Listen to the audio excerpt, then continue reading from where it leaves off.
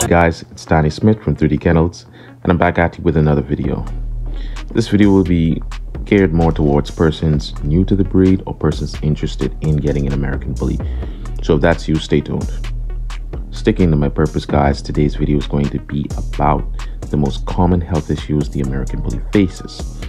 Again, this is more towards the new persons or persons interested in the breed. Gotta let you know what you're getting yourself into and if you're willing to take up that task. Alright, as you know, if you've been a part or subscribed to my channel, I'm always preaching health and confirmation. But to the common air, it would seem like just a slogan to those who aren't a part of this American Bully community.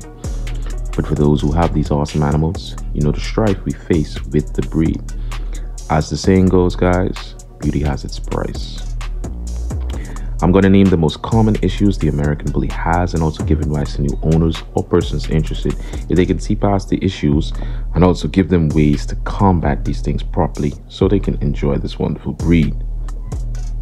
Without further ado, guys, let's get into it. First and foremost, the most common issue the American Bully faces is allergies. Whether it be skin allergies or food allergies, this breed is a bit sensitive and can have either severe or mild cases, from hives to losing all furs, patches, things of that nature, swelling of the throat, swelling of the paws. The many different things that you can see as it relates to how an individual dog reacts to an allergic reaction.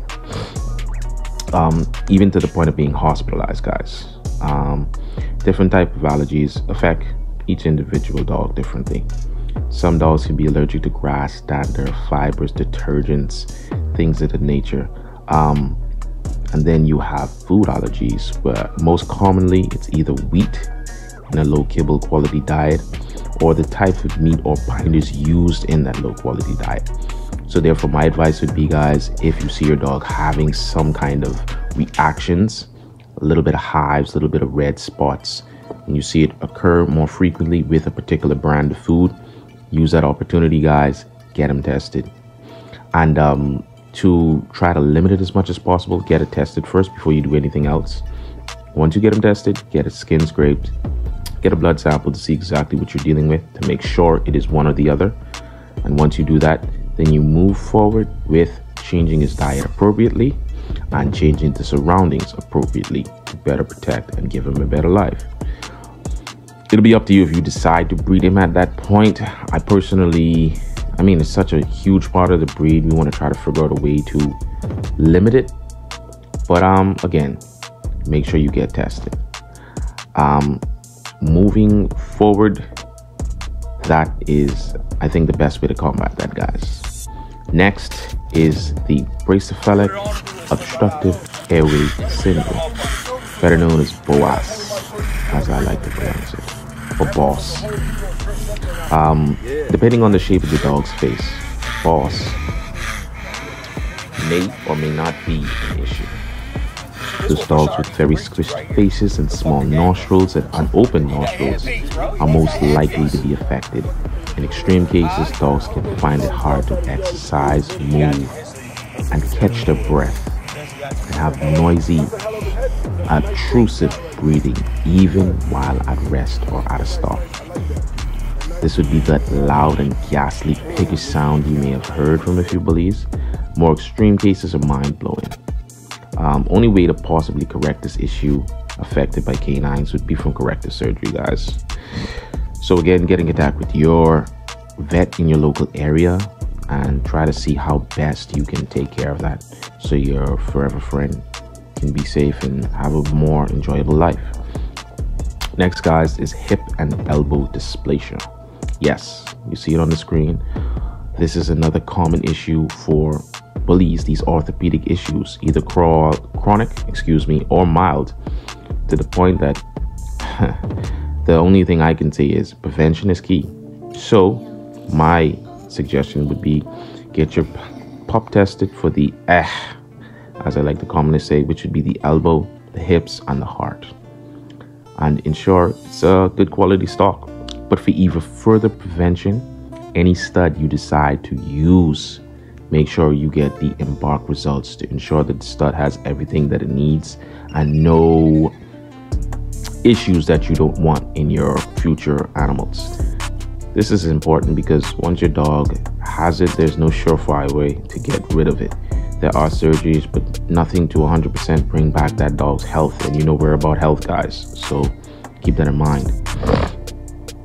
This is one of the main reasons why I push so heavily for health testing when it comes to breeding, guys, for better health, for better quality of life for the dogs, man.